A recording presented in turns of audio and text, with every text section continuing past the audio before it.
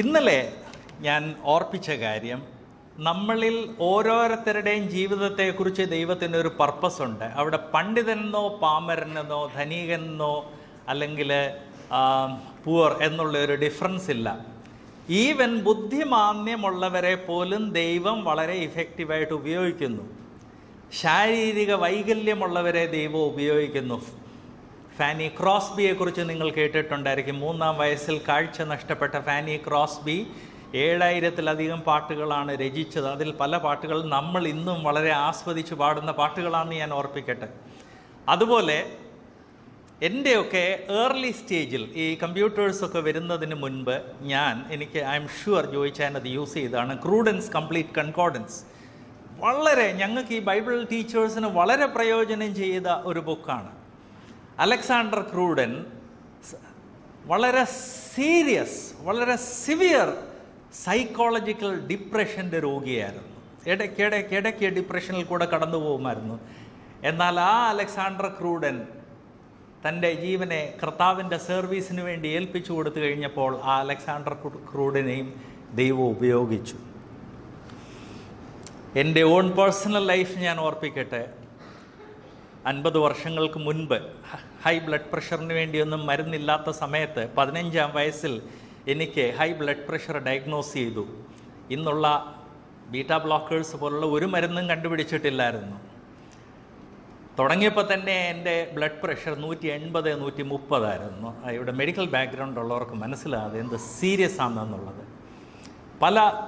ഗ്വാളിയർ ഒരു മെഡിക്കൽ കോളേജാണ്. അവിടെ എന്നെ ഡീറ്റെയിൽ ആയിട്ട് പരിശോധിച്ച് എന്നിട്ട് ഒരു കാര്യം പറഞ്ഞു: പഠിത്തം വിടുക, വിവാഹിതനാകരുത്. അങ്ങനെ വിവാഹം കഴിക്കുന്ന ഒരു ഫൂളിഷ്നെസ് കാണിക്കുകയാണെങ്കിൽ മക്കൾ പാടില്ല. പിന്നെ ചിന്തിച്ചിട്ട് വേണം ഇതൊക്കെ ചെയ്യുന്നത്, കാരണം 35 വർഷമേ നീ ജീവിക്കത്തുള്ളൂ. എനിക്ക് 28-ാം വയസ്സൊക്കെ ആയപ്പോഴത്തേക്ക് കാൽഷ്യം ചാനൽ ബ്ലോക്കേഴ്സ് വന്നു തുടങ്ങി, മെഡിസിൻ തുടങ്ങി.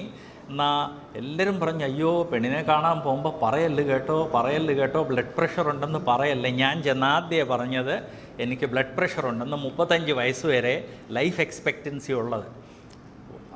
പുള്ളിക്കാരി പറഞ്ഞു, ഞങ്ങളുടെ കുടുംബം പ്രാർത്ഥിച്ചിട്ട് തീരുമാനിച്ചതാണ്, അതുകൊണ്ട് എനിക്കത് ഫുള്ളി ആക്സെപ്റ്റബിളാണ്.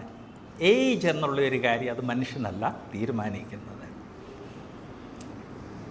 ഇന്ന് എവറി ഡേ 10 കെമിക്കൽസാണ് ഞാൻ കഴിക്കുന്നത്. ഒരു കണ്ണിന് കാഴ്ച 10-ാം വയസ്സിൽ നഷ്ടപ്പെട്ടു. 15-ാം വയസ്സിൽ ഹൈ ബ്ലഡ് പ്രഷർ തുടങ്ങി. ആർത്രൈറ്റിസ് വളരെ സിവിയറായിട്ടുണ്ട്. ഈ ദിവസങ്ങളിൽ കുറച്ച് ആശ്വാസമുണ്ട്. അല്ലെങ്കിൽ ഞാൻ 2 കയ്യിൽ ഇങ്ങനെ ബ്രേസസ് ഇട്ടുകൊണ്ടാണ് നടക്കുന്നത്. രാത്രി കിടക്കുമ്പോൾ പലപ്പോഴും ഇട്ടുകൊണ്ടാണ് കിടക്കുന്നത്. ഡയബറ്റീസ് തുടങ്ങി. ഇതിൻ്റെ എല്ലാ സൈഡ് റിയാക്ഷൻസുമുണ്ട്. എന്നാൽ എൻ്റെ മിനിസ്ട്രിക്ക് അതൊരിക്കലും ഒരു തടസ്സമായിട്ടില്ല എന്നുള്ള കാര്യം ഞാൻ ഓർപ്പിക്കട്ടെ. നമ്മുടെ ആരുടെയും ലിമിറ്റേഷൻസ് അത് ലിമിറ്റേഷൻസ് അല്ല എന്ന് ഞാൻ ഓർപ്പിക്കട്ടെ. എന്ന് മാത്രമല്ല, ഇന്ന് ഞാനൊരു ഫണ്ടമെൻ്റൽ പ്രിൻസിപ്പിൾ നിങ്ങളെ ഓർപ്പിക്കാൻ ആഗ്രഹിക്കുന്നത്, നാം നമ്മുടെ ജീവിതത്തെ പൂർണ്ണമായിട്ട് ദൈവത്തിന് സമർപ്പിച്ചാൽ നമ്മുടെ ലിമിറ്റേഷൻസ്, നമ്മുടെ പരിമിതികൾ നമ്മുടെ അസറ്റ്സ് ആയി മാറും.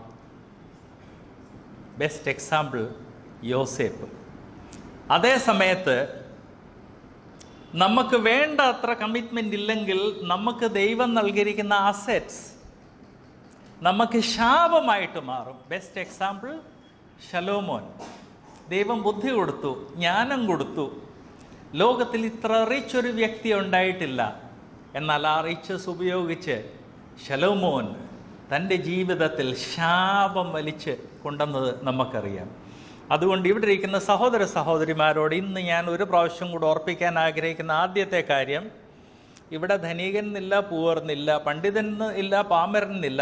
നിങ്ങൾ യേശു ക്രിസ്തുവിനെ രക്ഷിതാവായിട്ട് സ്വീകരിച്ച് രക്ഷിക്കപ്പെട്ട ഒരു വ്യക്തിയാണെങ്കിൽ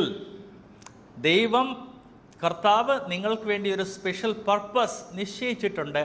ആ പർപ്പസ് മനസ്സിലാക്കി അത് നിങ്ങളുടെ ജീവിതത്തിൽ ഫുൾഫിൽ ആകുവാൻ വേണ്ടി നിങ്ങൾ ഓരോരുത്തരും ശ്രമിക്കണം എന്നുള്ള കാര്യം ഞാൻ ഓർപ്പിക്കട്ടെ. ഇവിടെ ഈവൻ മാൻ വുമൻ എന്നുള്ള ഡിഫറൻസ് ഇല്ല എന്നുള്ള കാര്യം ഞാൻ ഓർപ്പിക്കട്ടെ. നമ്മളെല്ലാം ആസ്വദിച്ച് പാടുന്ന പല ഇംഗ്ലീഷ് പാട്ടുകൾ അതൊരു സഹോദരി ഫാനി ക്രോസ്ബി രചിച്ചതെന്നുള്ള കാര്യം ഞാൻ ഓർപ്പിക്കട്ടെ. ഇന്നത്തെ സ്റ്റഡിക്ക് വേണ്ടി ആദ്യമായിട്ട് ഞാൻ സ്റ്റാർട്ട് ചെയ്യുമ്പം ചോദിക്കാൻ ആഗ്രഹിക്കുന്നത്, ഒരു വിശ്വാസിയുടെ അനുദിന ജീവിതത്തിൽ തനിക്ക് ഏറ്റവും അത്യാവശ്യമുള്ള കാര്യം എന്ത്, അല്ലെങ്കിൽ ഏതൊക്കെ?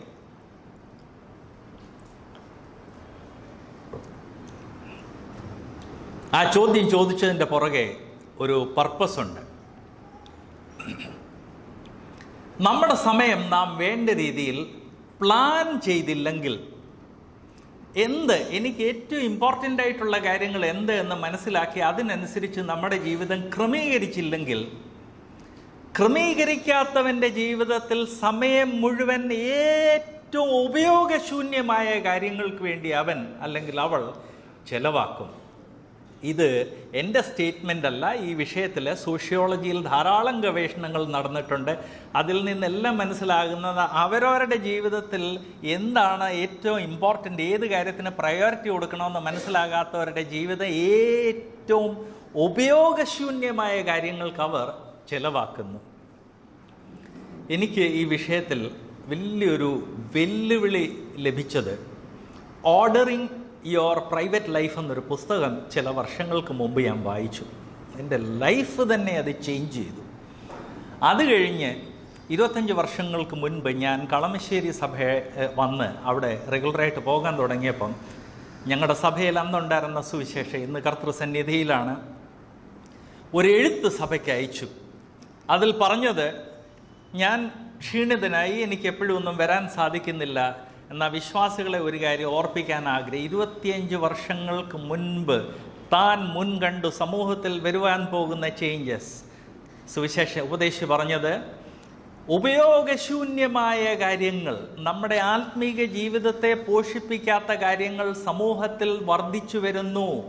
അങ്ങനെയുള്ള കാര്യങ്ങൾക്ക് സമയം വേസ്റ്റ് ചെയ്ത് കഴിഞ്ഞാൽ ജീവിതത്തിൽ പ്രാധാന്യം കൊടുക്കേണ്ട കാര്യങ്ങൾക്ക് പിന്നെ സമയം ബാക്കി വരത്തില്ല. അതുകൊണ്ട് ഇവിടെയുള്ള വിശ്വാസികൾ അവർക്ക് അവോയ്ഡ് ചെയ്യാവുന്ന എല്ലാ രീതിയിലുമുള്ള സോഷ്യൽ ഫങ്ഷൻസ് അവോയ്ഡ് ചെയ്ത്, വിവാഹം തന്നെ ഏറ്റവും ക്ലോസ് റിലേറ്റീവ്സും ചർച്ച് മെമ്പേഴ്സിൻ്റെ മാത്രം അറ്റൻഡ് ചെയ്ത്, ആവശ്യമില്ലാത്ത ഒരു രീതിയിലുമുള്ള പ്രോഗ്രാംസ് അത് അറ്റൻഡ് ചെയ്യാതെ അതെല്ലാം അവോയ്ഡ് ചെയ്യണമെന്ന് വളരെ ഡീറ്റെയിൽഡായിട്ട് എഴുതി. അന്ന് ഞാൻ ഒരു പ്രാവശ്യം കൂടെ എടുത്ത ഒരു തീരുമാനമായിരുന്നു, ഇന്ന് നമ്മുടെ അയലോക്കക്കാരൻ്റെ വീട്ടിൽ ആരെങ്കിലും മരിച്ചു കഴിഞ്ഞാൽ നമുക്കൊന്ന് പോയേ പറ്റൂ ആ ഫ്യൂണറലിന്. എന്ത് ബന്ധമാണ് ഡെഡ് ബോഡിയുമായിട്ട്, എന്ത് ബന്ധം മരിച്ച ആളുമായിട്ട്, കുടുംബവുമായിട്ട്. ഇന്ന് അതൊരു ട്രെൻഡാണ്, അങ്ങ് പോകണം, എല്ലാവരും പോകുന്നു, എനിക്കും പോകണം. ചെന്ന് അവിടെ കുറച്ചു നേരം നിന്ന് ഒരു ഡ്രാമയൊക്കെ കാണിച്ച് അത് കഴിഞ്ഞ് പുറത്ത് ഇറങ്ങി വരുന്ന ആ ഫുൾ ഡേ പോയി. വാട്ട് ഈസ് ദ റിലേഷൻ ആ വ്യക്തിയുമായിട്ട്? അവിടെ നിങ്ങൾ പോയില്ലെങ്കിൽ ആ വ്യക്തി അടക്കത്തില്ലേ? ഞാൻ എൻ്റെ ലൈഫിൽ അന്ന് ആ സുവിശേഷകൻ്റെ എഴുത്ത് കേട്ട് കഴിഞ്ഞ് എടുത്ത ഒരു തീരുമാനമാണ്, എൻ്റെ കുടുംബത്തിലുള്ള ആരെങ്കിലും മരിച്ചാൽ I will go and attend. എൻ്റെ സഭയിൽ ഉള്ള ആരെങ്കിലും മരിച്ചാൽ I will go and attend. Even ഞങ്ങളുടെ കോളനിയിൽ ആരെങ്കിലും മരിച്ചു കഴിഞ്ഞാൽ ഞങ്ങളുമായിട്ട് ഡേ ടു ഡേ ലൈഫിൽ ഗിവ് ആൻഡ് ടേക്ക് ഉള്ള ചില ഫാമിലീസ് ഉണ്ട്. അതല്ലാതെ ഒറ്റ ഒരാളുടെയും ഫ്യൂണറലിന് പോകത്തില്ലെന്ന് തീരുമാനിച്ചു. നിങ്ങൾ ചിലപ്പോൾ ചിന്തിച്ചെന്നിരിക്കും, ബ്രദർ ജോൺസൺ അത് വളരെ ഹാർഡ് അത് എൻ്റെ പേഴ്സണൽ തീരുമാനമാണ്, നിങ്ങൾ ചെയ്യണമെന്ന് നിർബന്ധമൊന്നുമില്ല. ഞാൻ എൻ്റെ എക്സാമ്പിൾ പറഞ്ഞതേ ഉള്ളൂ. എന്നോട് ചിലർ പറയാറുണ്ട്, എൻ്റെ വൈഫും ചിലപ്പോഴും ഓർപ്പിക്കാറുണ്ട്, ഇങ്ങനെ ഫ്യൂണറൽസൊക്കെ അവോയ്ഡ് ചെയ്ത് കഴിഞ്ഞാൽ അച്ഛൻ്റെ ഫ്യൂണറലിന് ആരും വരത്തില്ല. ഞാൻ എപ്പോഴും ഓർപ്പിക്കാറുണ്ട്, ഏതായാലും ഡെഡ് ബോഡി അടക്കാൻ എൻ്റെ മക്കളുണ്ടാകും, എൻ്റെ സഭയുണ്ടാകും, അത് മതി. ഒരു ഡെഡ് ബോഡി കൊണ്ടുപോയി അടക്കാൻ എത്ര പേര് വേണം? ഒരു 8 പേരുണ്ടെങ്കിൽ നല്ല ഭംഗിയായിട്ട് ഒരു ഡെഡ് ബോഡി അടക്കാം എന്ന് മാത്രമല്ല, ഏതായാലും ആ വീട്ടിൽ വെച്ചുകൊണ്ടിരിക്കത്തില്ല. ഞാൻ വളരെ ഓപ്പണായിട്ട് പറഞ്ഞിട്ടുണ്ട്, അടക്കാൻ ആളില്ലേ മെഡിക്കൽ കോളേജിന് കൊടുത്തേര്, എനിക്കൊരു പ്രശ്നവുമില്ല. ഈ ശരീരം കൊണ്ട് ചിലർക്കൊരു തെറ്റിദ്ധാരണയുണ്ട്, നമ്മൾ ഈ ശരീരം കൊണ്ടാണ് തിരിച്ചു വന്നോ. നമുക്ക് ദൈവം തരാൻ പോകുന്നത് ഒരു തേജസ്കരിക്കപ്പെട്ട ശരീരമാണ്. നമുക്കൊരു പേടിയാണ്, ഞാൻ പോയില്ലെങ്കിൽ എന്ത് സംഭവിക്കും, ഞാൻ പോയില്ലെങ്കിൽ എന്ത് സംഭവിക്കും, ഞാൻ പോയില്ലെങ്കിൽ. മരിച്ചു കഴിഞ്ഞ് ആളുകൾ വരുന്നോ ഇല്ലയോ, നിങ്ങൾ കാണാൻ അവിടെ ഉണ്ടാകുമോ?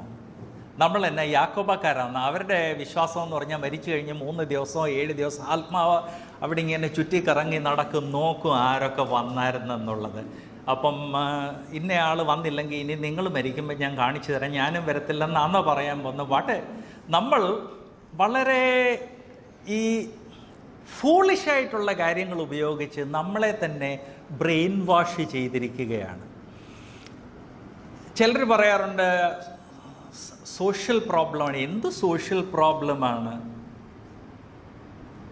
അച്ഛൻ്റെ മക്കളുടെ കല്യാണത്തിന് വരത്തില്ല, മക്കളുടെ കല്യാണത്തിന് 10 പേര് പറഞ്ഞാൽ അത്രയും നല്ലതാണ്.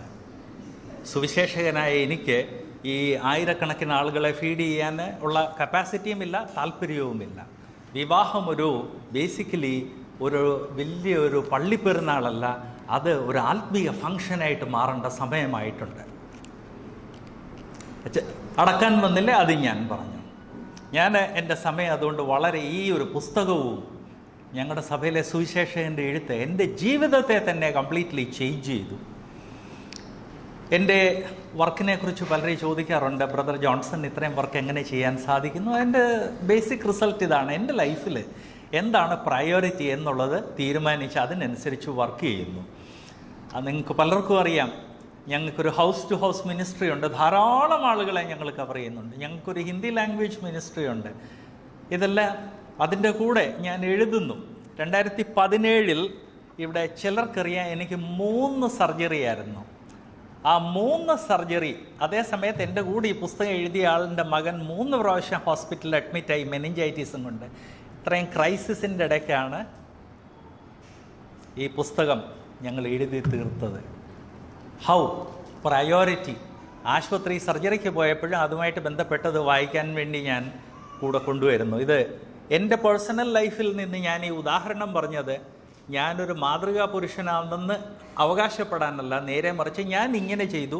നിങ്ങളും നിങ്ങളുടെ ലൈഫിനെക്കുറിച്ച് ചിന്തിച്ച് വിശ്വാസികൾക്ക് വാട്ട് ഈസ് ഇമ്പോർട്ടൻ്റ് എന്നുള്ളത് മനസ്സിലാക്കിയിട്ട് അതിനനുസരിച്ച് നമ്മുടെ ജീവിതത്തിൽ പ്രയോറിറ്റീസ് അത് കണ്ടിന്യൂസ് ആയിട്ട് തീരുമാനിക്കണമെന്ന് ഞാൻ ഓർപ്പിക്കട്ടെ. ഒരു വിശ്വാസിയുടെ ജീവിതത്തിൽ പ്രയോറിറ്റി എന്തെന്നുള്ളത്, ഒന്ന് അവൻ്റെ മെൻ്റൽ ആറ്റിറ്റ്യൂഡ്. റോമാലേഖനം 13-ാം അധ്യായത്തിൻ്റെ 14-ാം വാക്യത്തിൽ നാം വായിക്കുന്നത്, കർത്താവായ യേശു ക്രിസ്തുവിനെ തന്നെ ധരിച്ചുകൊള്ളുവീൻ, മോഹങ്ങൾ ജനിക്കുമാറെ ജഡത്തിനായി ചിന്തിക്കരുത്.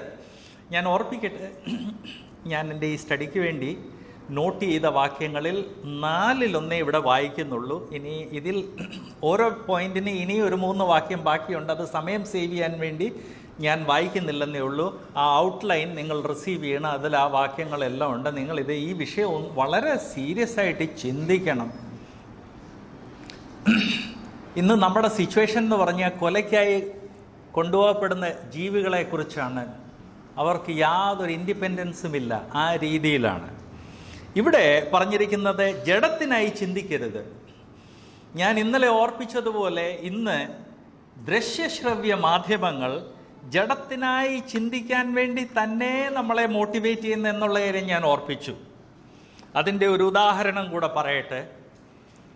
എൻ്റെ പ്രായമുള്ളവരെന്ന് പറഞ്ഞാൽ 60-ൻ്റെ മുകളിൽ പ്രായമുള്ള ആളുകൾക്ക് ഓർമ്മയുണ്ടായിരിക്കും, നമ്മളൊക്കെ സ്കൂളിലും കോളേജിലും പഠിച്ച സമയത്ത് അശ്ലീലമായ പിക്ചേഴ്സ്, അർദ്ധനഗ്ന സ്ത്രീകളുടെ ഫോട്ടോഗ്രാഫ് ഒരു മാസിക മാത്രമേ അന്ന് ബ്ലിറ്റ്സ് എന്നും പറഞ്ഞ ഒരു ആഴ്ചപ്പതിപ്പുണ്ടായിരുന്നു. അതിൻ്റെ ഏറ്റവും പുറകിൽ അവരങ്ങനെയുള്ളൊരു ചെറിയ പടം പബ്ലിഷ് ചെയ്യുമായിരുന്നു. അത് കാണാൻ വേണ്ടി വലിയ താല്പര്യമായിരുന്ന ആളുകൾക്ക്. അന്ന് അശ്ലീല മാഗസീൻസിലും ഈ ബ്ലിറ്റ്സിലും മാത്രം കാണപ്പെട്ട പടങ്ങൾ ഇന്ന് നമ്മുടെ വീടുകളിലൊക്കെ വരുന്ന മാഗസീൻസ്, ടി വിയെ നമ്മൾ കാണുന്നതായിട്ട് കമ്പയർ ചെയ്ത് കഴിഞ്ഞാൽ അജഗജാന്തരമാണ്. അന്ന് അശ്ലീല മാസികകളിൽ പോലും കാണപ്പെടുന്നതിനേക്കാൾ കൂടുതൽ അശ്ലീലമായ കാര്യങ്ങൾ ഇന്ന് എവരിഡേ നമ്മൾ മാധ്യമങ്ങളിലും മാസികകളിലും കാണുന്നു. അങ്ങനെ കാണുമ്പോൾ അതിന് റിസൾട്ടൊന്നും ഉണ്ടാകത്തില്ല എന്ന് നിങ്ങൾ ചിന്തിക്കുന്നു.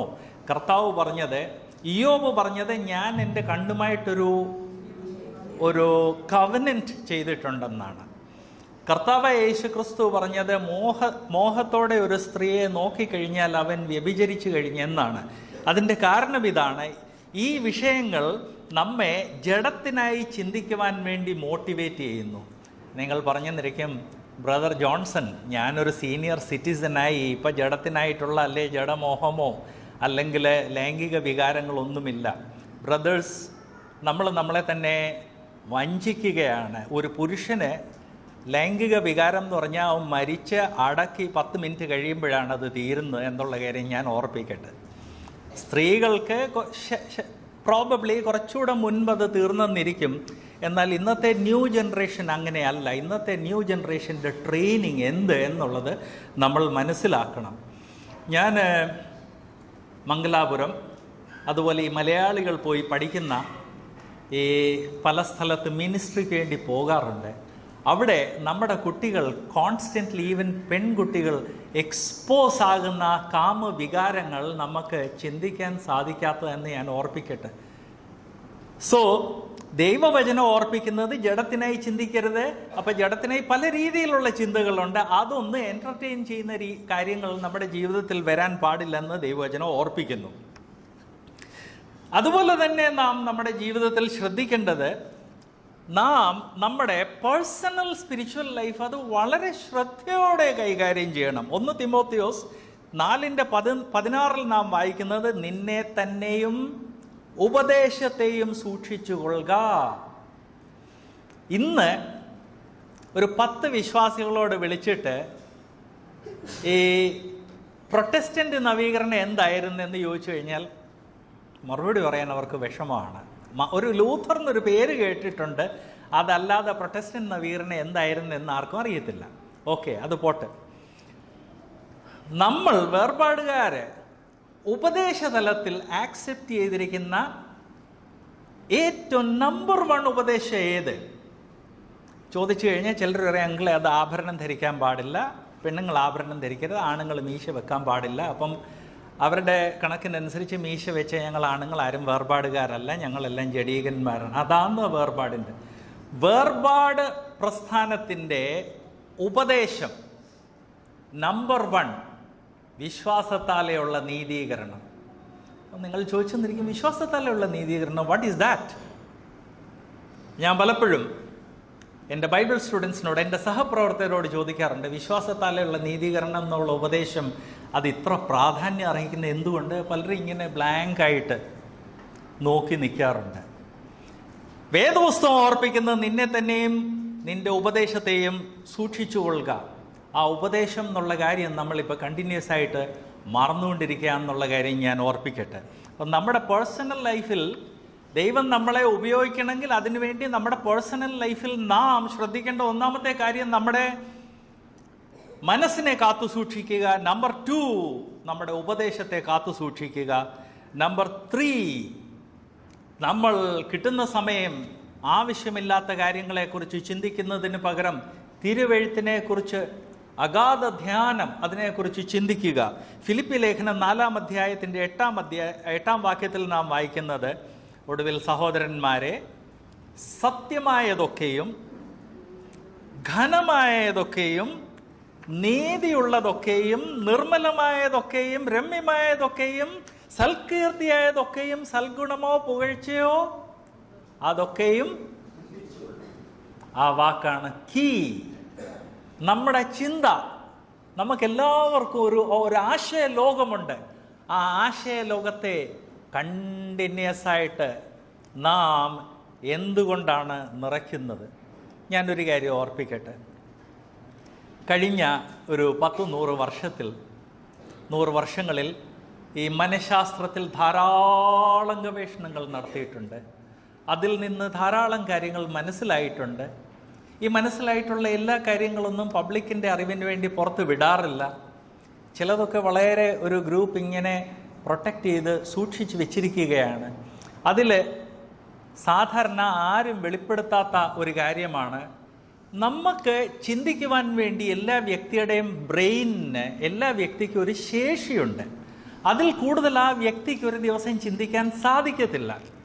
അപ്പം രാവിലെ തൊട്ട് വൈകുന്നവരെ ആവശ്യമില്ലാത്ത കാര്യങ്ങളാണ് നാം കാണുന്നത്, കേൾക്കുന്നത്, ചിന്തിക്കുന്നത് എങ്കിൽ പിന്നെ ദൈവവചനത്തിന് വേണ്ടി അവിടെ ചാൻസ് ഉണ്ടാകത്തില്ല. ഇത് വളരെ കെയർഫുള്ളി നാം മനസ്സിലാക്കേണ്ടതാണ്. ഒരു ടർക്കി ടാവൽ വെള്ളത്തിൽ മുക്കി, ടർക്കി ടാവൽ വെള്ളം നല്ലതുപോലെ അബ്സോർബ് ചെയ്ത് കഴിഞ്ഞ് നല്ല ബലശാലിയായ ഒരു വ്യക്തി അല്ലെ രണ്ടുപേര് പിടിച്ച് അതങ്ങോട്ട് മാക്സിമം പിഴിഞ്ഞ് ആ കണ്ടീഷനിൽ ഇങ്ങനെ പിടിച്ചു നിർത്തി കഴിഞ്ഞ് ആ ടർക്കിയുടെ മേളിലോട്ട് ഒരു മഗ് വെള്ളം ഒഴിച്ചു കഴിഞ്ഞാൽ എന്ത് സംഭവിക്കും?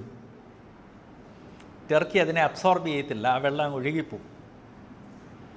ഒരു മഗ്ഗല്ല 10 മഗ് വെള്ളം ഒഴിച്ചാൽ പോലും ആ ടർക്കി ഒരു ഔൺസ് വെള്ളം പോലും അബ്സോർബ് ചെയ്യത്തില്ല. കാരണം ആ ടർക്കി അങ്ങോട്ട് ടൈറ്റായിട്ട് പിടിച്ച് മുറുക്കി കഴിയുമ്പോൾ അതിലുള്ള എല്ലാ ഫൈബറും ടെൻഷനിലായി കഴിഞ്ഞു. ഇനിയും ഒരു ഡ്രോപ്പ് വെള്ളം പോലും അത് അബ്സോർബ് ചെയ്യത്തില്ല. ഈ പ്രിൻസിപ്പിൾ നമ്മൾ ഉപയോഗിക്കുന്ന പല സയൻറ്റിഫിക് ഇൻസ്ട്രുമെൻസിലൊക്കെ ഉപയോഗിക്കാറുണ്ട്. നമ്മുടെ മനസ്സ് ഇതുപോലെ തന്നെ രാവിലെ തൊട്ട് വൈകുന്നവരെ വേണ്ടാത്ത കാര്യങ്ങൾ കേട്ട് സംസാരിച്ച് ചിന്തിച്ച് വായിച്ച്, അപ്പോൾ കേൾക്കരുത്, സംസാരിക്കരുത്, ചിന്തിക്കരുത്, വായിക്കരുത് എന്നല്ല ഞാൻ പറഞ്ഞത്, നിങ്ങൾ മനസ്സിലാക്കണം. ആവശ്യമില്ലാത്ത കാര്യങ്ങൾ കേട്ട് സംസാരിച്ച് വായിച്ച് ചിന്തിക്കുക ചെയ്തു കഴിഞ്ഞാൽ വൈകുന്നേരം ആകുമ്പോഴത്തേക്ക് നമ്മുടെ കണ്ടീഷൻ ആ ടർക്കി ടാവലെ പിടിച്ച് മാക്സിമം സ്ട്രെയിൻ ചെയ്തതുപോലെയാണ്. പിന്നെ ഒന്നിച്ച് ഫാമിലി പ്രെയറിന് ഇരിക്കുമ്പോൾ അവിടെ വായിക്കുന്നതൊന്നും മനസ്സിലാകത്തില്ല, വായിക്കുന്ന കേൾക്കത്ത് പോലും ഇല്ല. ഒരാൾ വായിക്കുന്നു, അത് കഴിഞ്ഞ് ഒരാൾ പ്രാർത്ഥിക്കുന്നു. അവിടെ ഫാമിലി പ്രെയർ ബേസിക്കലി ഒരു ഡ്രാമ ആയിട്ട് മാറുന്നു. ഇന്നും നടക്കുന്നു, വേർപാടുകാരുടെ വീട്ടിൽ ഫാമിലി പ്രെയർ ഉണ്ട്, അതുകൊണ്ട് ഇന്നും ഫാമിലി പ്രെയർ ഉണ്ടെന്ന ആ ഫാമിലി പ്രെയറിൽ വായിക്കുന്നത് കൊണ്ട് ആ വായിക്കുന്ന ആളിനോ കേൾക്കുന്ന ആളിനോ എന്തെങ്കിലും പ്രയോജനമുണ്ടോ? ദൈവവചനം ഓർപ്പിക്കുന്നത് നമ്മൾ വളരെ കെയർഫുള്ളി, വളരെ കെയർഫുള്ളി ദൈവവചനം വായിച്ച് ധ്യാനിക്കണം, ചിന്തിച്ചു കൊള്ളുവെന്നാണ്. നമുക്ക് എത്ര പേർക്ക് പറയാൻ സാധിക്കും, ബ്രദർ ജോൺസൺ ഒരു ദിവസം അറ്റ്ലീസ്റ്റ് ഒരു മണിക്കൂർ അല്ലെ 2 മണിക്കൂർ തിരുവെഴുത്തുമായിട്ട് ബന്ധപ്പെട്ട വിഷയങ്ങളെക്കുറിച്ച് ഞാൻ ചിന്തിക്കാറുണ്ട്. നമുക്ക് എത്രയോ സമയം ദൈവം തന്നിരിക്കുന്നു ഒരു ദിവസത്തിൽ. ആ സമയമെല്ലാം നാം എന്ത് ചിന്തിക്കുവാൻ വേണ്ടിയാണ്? അപ്പം നിങ്ങൾ പറഞ്ഞിരിക്കും, ബ്രദറെ ചിന്തിക്കുന്നതിലല്ല. എന്നോടൊരു പ്രാവശ്യം അമ്മച്ചി പറഞ്ഞു, എടാ നീ ചിന്തിക്കുന്നതിലൊന്നുമല്ല, ഇവിടെ ആടുണ്ട്, പശുവുണ്ട്, മാടുണ്ട്, അതുണ്ട്, ഇതുണ്ട്, പിന്നെ വേലക്കാരുണ്ട്, കപ്പയുണ്ട്, കൃഷിയുണ്ട്. എൻ്റെ ഒരു കൊച്ചമ്മ എന്നോട് പറഞ്ഞത്. അപ്പോൾ അതുകൊണ്ട് നീ ചിന്തിക്കുന്നതിലൊന്നും അല്ല, ഇവിടെ രാവിലെ ഒന്നും പ്രാർത്ഥിക്കാനൊന്നും സാധിക്കത്തില്ല. രാവിലെ എഴുന്നേൽക്കുന്നതിന് മുമ്പ് തന്നെ ഇതെല്ലാം തുടങ്ങും. പിന്നെ വൈകിട്ട് വന്ന് പ്രാർത്ഥിക്കാനിരിക്കുമ്പോഴത്തേക്ക് ക്ഷീണിച്ചു വന്നിരുന്നാൽ അതിൽ വലിയ അതിശയമൊന്നുമില്ല. അതുകൊണ്ട് പ്രാർത്ഥന നടക്കണമെന്നുള്ളത് ശരിയാണ്. അതുകൊണ്ട് പിള്ളേർ വായിക്കുന്നു, ആരെങ്കിലും ഒരാൾ പ്രാർത്ഥിക്കുന്നു, ഫാമിലി പ്രെയർ നടക്കുന്നു. അല്ലാതെ നീ പറയുന്നത് പോലെ ഇങ്ങനെ ശ്രദ്ധിക്കാനൊന്നും സാധിക്കത്തില്ല. നിനക്ക് ഈ വീട്ടിലെ സിറ്റുവേഷൻ അറിയത്തില്ല. സർപ്രൈസിംഗ്ലി 1 മാസം കഴിഞ്ഞപ്പം അമ്മച്ചിയുടെ വീട്ടിലൊരു ചാത്തനേറ് തുടങ്ങി. വൈകുന്നേരത്ത് ഒരു 6 മണിയാകുമ്പോഴത്തേക്ക് വീടിൻ്റെ പുറത്ത് ഓടിൻ്റെ മേളിൽ കല്ല് വന്ന് വീണു തുടങ്ങി. ഞാനൊരു 30 കിലോമീറ്റർ ദൂരെയായിരുന്നു. അന്ന് ഞാൻ കേരളത്തിൽ എൻ്റെ വല്യപ്പച്ചൻ്റെ കൂടെ താമസിച്ച് തിയോളജി പഠിക്കുകയും അതിൻ്റെ കൂടെ തിരുവല്ലയിലൊരു പാരലൽ കോളേജിൽ ജോലി ചെയ്യുകയും കുട്ടികളുടെ ഇടയ്ക്ക് സുവിശേഷ വേല ചെയ്യുകയും എല്ലാം കൂടെ ഒന്നിച്ചായിരുന്നു.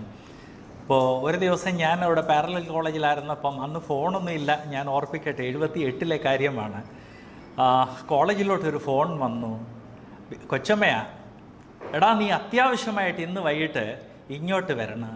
അത് എന്നാന്ന് ചോദിച്ചു. ഉറക്കെ പറയാൻ പോലും അമ്മച്ചിക്ക് ധൈര്യമില്ല. വളരെ പതുക്കെ, എടാ ഇവിടെ ഒരു ചാത്തിനേർ നടക്കുന്നുണ്ട്, നീ ഒന്ന് വരണം. ഞാൻ പിന്നെ എൻ്റെ വല്യപ്പച്ചനെ അറിയിച്ച് ഞാൻ അങ്ങോട്ട് പോവാമെന്ന്. കോളേജിൽ നിന്നും അന്ന് എൻ്റെ ക്ലാസ് കഴിഞ്ഞ് പ്രിൻസിപ്പാളിനോട് പ്രത്യേക അനുവാദം എടുത്ത് ഞാൻ അങ്ങ് ചെന്നു. ഒരു 3 മണിയായപ്പോഴത്തേക്ക് അവിടെ ചെന്നു.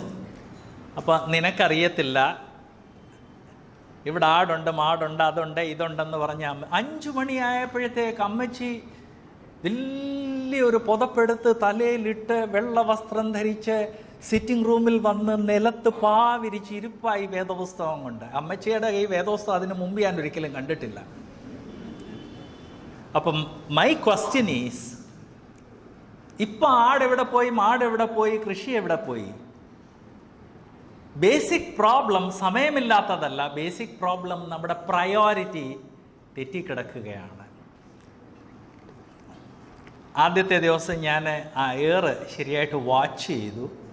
വാച്ച് ചെയ്തിട്ട് പറഞ്ഞു, ഇത് ചാത്തനേറല്ല, ഇത് അയലോക്കക്കാർക്ക് ആർക്കാണ്ട് നിങ്ങളുടെ പ്രോപ്പർട്ടി വാങ്ങിക്കണം, അതുകൊണ്ട് ഇത് ചാത്തൻ ബാധിത പ്രോപ്പർട്ടിയാണെന്നുള്ളത് സ്ഥാപിച്ചിട്ട് ഈ പ്രോപ്പർട്ടി വാങ്ങിക്കാനുള്ള പരിപാടിയാണ്. അതുകൊണ്ട് നമ്മുടെ കുടുംബത്തിൽ അത്ര ആത്മീകന്മാരായ കുറച്ച് ആണുങ്ങളെ ഇങ്ങോട്ട് വിളിച്ച് രാത്രി വടിയും ടോർച്ചും എല്ലാമായിട്ട് കോമ്പൗണ്ടിൽ ഒരു വാച്ച് ഇരിക്കാമെന്ന് പറഞ്ഞു. ഞാൻ നല്ല പവർഫുള്ളായിട്ടുള്ളൊരു ടോർച്ച്, വടിയൊന്നും എടുത്തില്ല, കാരണം ഞാൻ ആ ടൈപ്പല്ല, ചമ്പലിൽ വളർന്നെങ്കിലും ഞങ്ങൾ ഒരു രാത്രി വാച്ചിരുന്നു. ആദ്യത്തെ ഇരുട്ടങ്ങോട്ടായി, ആദ്യത്തെ കല്ലേറായി മിണ്ടിയില്ല, രണ്ടാമത്തെ കല്ലേറായി, മൂന്നാമത്തെ കല്ലേറായി, നല്ലതുപോലെ ഇരുട്ടിക്കഴിഞ്ഞപ്പം ഞാൻ പറഞ്ഞ ആ സമയത്ത് അടുത്ത കല്ല് വന്നപ്പോൾ എല്ലാവരും അവരുടെ ടോർച്ച് അങ്ങോട്ട് ഓൺ ചെയ്തു. അന്നേരം ആ കല്ലെറിഞ്ഞവർക്ക് മനസ്സിലായ വീടിൻ്റെ ചുറ്റിന് ആളുകളിരുന്ന് ഇതെല്ലാം വാച്ച് ചെയ്യും. അന്ന് അത് കഴിഞ്ഞ് കല്ലേറും ഉണ്ടായില്ല. അമ്മച്ചി പിന്നെ തലേ തുണി ഇട്ടിട്ടില്ല, വേദപുസ്തകം വായിച്ചിട്ടുമില്ല, അവിടെ പ്രാർത്ഥന നടന്നിട്ടില്ല. അത് കഴിഞ്ഞ് പിന്നെ നിനക്കറിയത്തില്ലടാ ഇവിടെ ആടുണ്ട് മാടുണ്ട് എന്ന് തിരിച്ച്. What is the problem? നമ്മുടെ ഒന്നും ജീവിതത്തിൽ സമയമില്ലാത്തത് കൊണ്ടല്ല, താല്പര്യമില്ലാത്തത് കൊണ്ടാണ്. താല്പര്യമില്ലാത്തത് കൊണ്ട് നാം നമ്മുടെ സമയത്തെ വേണ്ട രീതിയിൽ ക്രമീകരിക്കുന്നില്ല. അങ്ങനെയുള്ള വ്യക്തികളെ കർത്താവ് എങ്ങനെ ഉപയോഗിക്കും? കർത്താവിനോട് താല്പര്യമില്ല, കർത്താവിനോട് സമർപ്പണമില്ല. നമ്മുടെ ആശയലോകം ഈ ജഡമോഹം, കൺമോഹം, ജീവനത്തിൻ്റെ പ്രതാപം കൊണ്ട് നിറഞ്ഞിരിക്കുകയാണ്. അങ്ങനെയുള്ള വ്യക്തി എങ്ങനെ ഉപയോഗിക്കാൻ സാധിക്കും? കാരണം ആത്മീയ ജീവിതത്തിൽ ഉപയോഗിക്കണമെങ്കിൽ ആത്മീയനായ വ്യക്തി വേണം, ആത്മീയയായ സഹോദരി വേണം, ആ വിഷയത്തിൽ താല്പര്യമുള്ള ആൾ വേണം, ആ വിഷയത്തിൽ അണ്ടർസ്റ്റാൻഡിങ് ഉള്ള ആൾ വേണം. സോ ബ്രദേഴ്സ് ആൻഡ് സിസ്റ്റേഴ്സ്, നമ്മുടെ ലൈഫൊക്കെ വളരെ സീരിയസ് ആയിട്ട് ക്രമീകരിക്കേണ്ട ഒരു സമയമായി പോയി എന്ന് മാത്രമല്ല, ദൈവവചനത്തിന് നാം കൊടുക്കേണ്ട ആ സ്ഥാനം, ആ പ്രാധാന്യം കൊടുത്തു തുടങ്ങേണ്ടത് ആവശ്യമാണ്.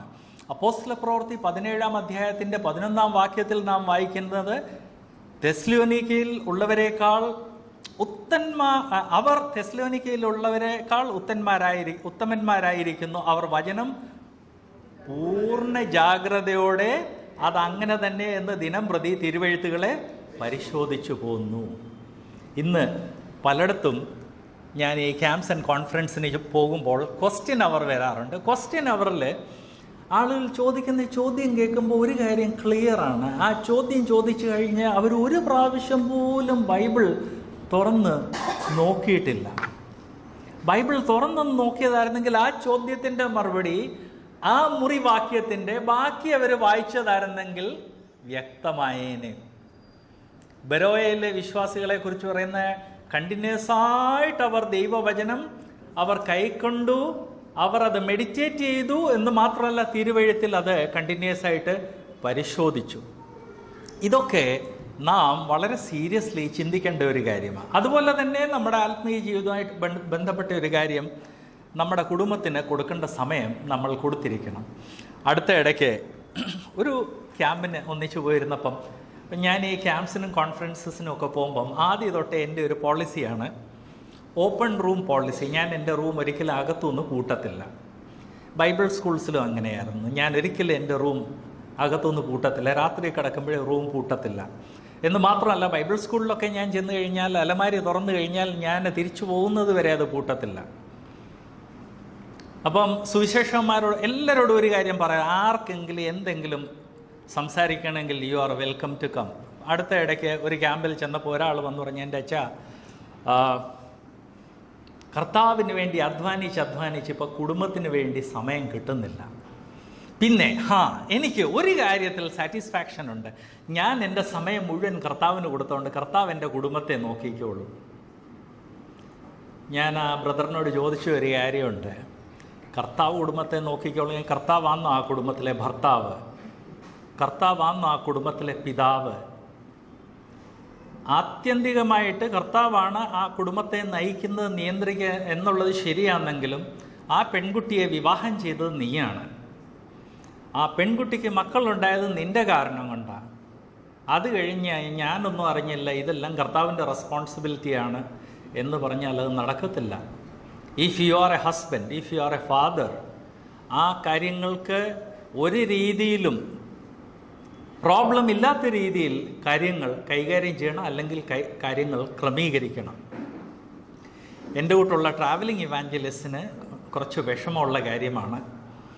ഞങ്ങൾ പിന്നെ രണ്ടുപേരും സുവിശേഷ വേലയ്ക്ക് വേണ്ടി കമ്മിറ്റ്മെൻറ്റ് ഉള്ളവരായിരുന്നതുകൊണ്ട് ഞങ്ങൾ റെസ്പോൺസിബിലിറ്റീസ് ഡിവൈഡ് ചെയ്തു. എൻ്റെ മക്കളുടെ പഠിത്തത്തിൻ്റെ കാര്യമെല്ലാം വൈഫാണ് നോക്കിയത്. കാരണം ഞാൻ സാധാരണ തിങ്കളാഴ്ച തൊട്ട് വെള്ളിയാഴ്ച വരെ വീട്ടിൽ കാണത്തില്ല. വൈഫ് അത് ശരിയായിട്ട് നോക്കിയ ഫാദറിൻ്റെ ആബ്സെൻസൂടെ ശരിയാക്കി.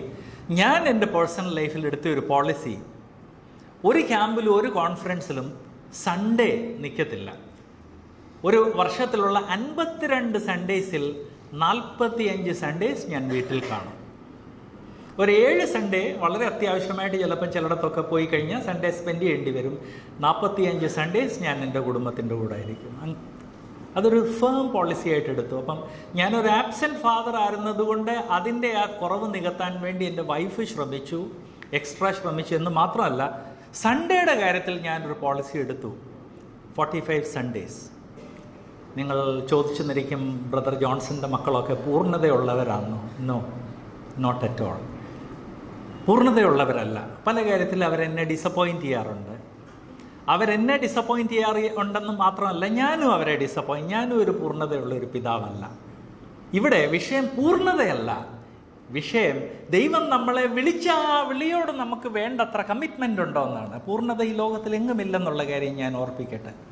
ഈവൻ കർത്താവിനെ മുഖാമുഖമായിട്ട് കണ്ടുകൊണ്ടിരുന്ന ആ തലമുറയിൽ ഇയ്യോബിൻ്റെ മക്കൾ ഒന്നിച്ച് ഫെസ്റ്റിവലെല്ലാം കഴിയുമ്പോൾ അറിയാതെ ദൈവത്തിന് വിരുദ്ധമായിട്ട് അവർ പാപം വല്ലതും ചെയ്തിട്ടുണ്ടോ എന്ന് അതിൻ്റെ ആ കുറ്റം അവരെ ദൈവം പണിഷ് ചെയ്തത് എന്നോർത്ത് ഇയ്യോബ് അവർക്ക് വേണ്ടി സാക്രിഫൈസ് ചെയ്യുമായിരുന്നു. അന്ന് പോലും പെർഫെക്ഷൻ ഇല്ല.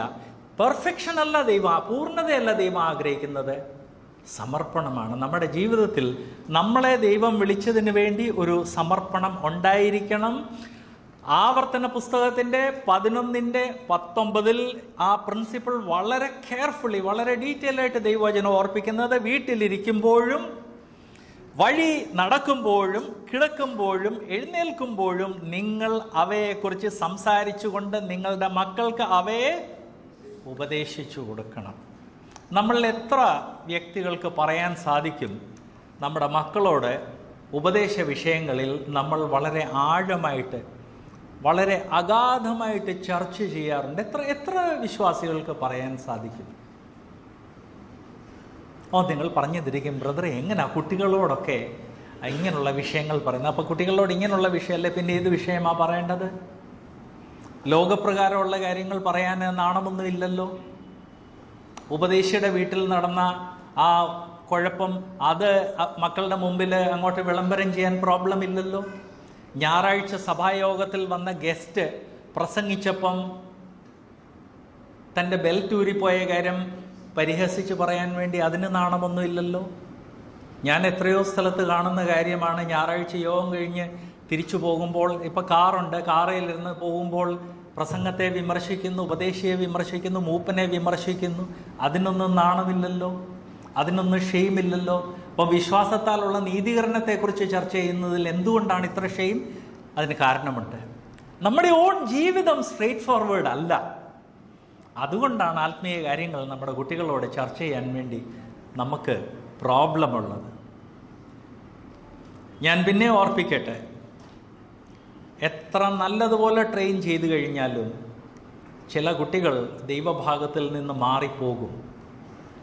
എന്നാൽ അറ്റ്ലീസ്റ്റ് നിങ്ങൾ ചെയ്യേണ്ടത് നിങ്ങൾ ചെയ്തല്ലോ എന്നുള്ള സാറ്റിസ്ഫാക്ഷൻ നിങ്ങൾക്കുണ്ടാകും. എന്ന് മാത്രമല്ല, ദൈവഭാഗത്ത് മാറിപ്പോയി കഴിഞ്ഞാൽ അവരെ റെസ്റ്റോർ ചെയ്യാൻ വേണ്ടി നിങ്ങൾക്ക് ആ കുട്ടിയുടെ മേളിൽ കൂടുതൽ ഗ്രിപ്പുണ്ടാകും. അതേസമയത്ത് കുട്ടിയെ പൂർണ്ണമായിട്ട് ജഡീകത്വത്തിൽ വളർത്തിക്കഴിഞ്ഞാൽ അവർ മാറിപ്പോകുമെന്നുള്ള 100% ഗ്യാരൻറ്റിയാണ് എന്ന് ഞാൻ ഓർപ്പിക്കട്ടെ. സോ നമ്മുടെ പ്രയോറിറ്റീസ് ഫിക്സ് ചെയ്ത് നമ്മുടെ ഫാമിലിയിൽ ഇതൊക്കെ ഒരു ചർച്ചാ വിഷയം തന്നെ ആകട്ടെ. എനിക്കറിയാം, ഇന്ന് ഈ 21-ാം നൂറ്റാണ്ടിൽ പോലും നമ്മുടെ ചില കുടുംബങ്ങളിൽ ഫാമിലി പ്രെയർ, അവർക്ക് ആത്മീയ വിഷയങ്ങളെക്കുറിച്ച് ഒരു ഡീറ്റെയിൽഡ് ആയിട്ടുള്ള ചർച്ചയ്ക്കുള്ള ഒരു സമയമായിട്ട് തന്നെ അവരെടുക്കും. ഒരു ദിവസം 3 പ്രാവശ്യം പ്രാർത്ഥനയുള്ള കുടുംബത്തെ എനിക്കറിയാം. ഇപ്പം അവിടെ അമ്മച്ചിയുടെ മരിച്ചു കഴിഞ്ഞ് അമ്മച്ചി മയക്കത്തിലായി കഴിഞ്ഞാണ് അത് നിന്നുപോയിരുന്നത്. 3 ടൈംസ് 21-ാം നൂറ്റാണ്ടിൽ ഒരു ദിവസം 3 times അവർ പ്രാർത്ഥിക്കുക, രാവിലെ ഉച്ചയ്ക്കും വൈകിട്ടും. പല കുടുംബങ്ങളിൽ അതിനുള്ള സാവകാശം ഇല്ല. രാവിലെ പലപ്പോഴും കുട്ടികൾ 5 മണിക്ക് തന്നെ പോകും. ജോലിക്ക് ചിലപ്പോൾ ഷിഫ്റ്റിലായിരിക്കും ഹസ്ബൻഡ് ആൻഡ് വൈഫ്. അവരെ ബ്ലെയിം ചെയ്യാൻ സാധിക്കില്ല. എന്നാൽ അങ്ങനെയുള്ള കുടുംബങ്ങൾ പോലും അവരുടെ ഈവനിങ് ഫാമിലി ടൈം വളരെ സീരിയസ് ആയിട്ട് എടുത്ത് വന്ന് ഇരുന്ന് പ്രാർത്ഥിച്ച് വേദോസ്തം വായിച്ചു കഴിഞ്ഞ് ആ വായിച്ച പോർഷനെ കുറിച്ച് ഒരു ഡീറ്റെയിൽഡ് ആയിട്ടുള്ളൊരു ചർച്ച അല്ലെങ്കിൽ ഒരു ക്ലാസ് ഫാദർ എടുക്കാറുണ്ട്. എന്നാൽ ഫാദർ അങ്ങനെ ക്ലാസ് എടുക്കണമെങ്കിൽ അതിന് മുൻപ് ഫാദർ വായിച്ചു പ്രിപ്പയർ ചെയ്യണം എന്നുള്ള കാര്യം ഞാൻ ഓർപ്പിക്കട്ടെ. അങ്ങനെയാണെങ്കിൽ ആ വീട്ടിൽ അതിനുള്ള അന്തരീക്ഷമുണ്ടാകും. അങ്ങനെ അന്തരീക്ഷമുണ്ടാകുമെങ്കിൽ ഈ വിഷയങ്ങളെക്കുറിച്ച് ചർച്ച ചെയ്യാൻ സാധിക്കും എന്ന് ഞാൻ ഓർപ്പിക്കട്ടെ.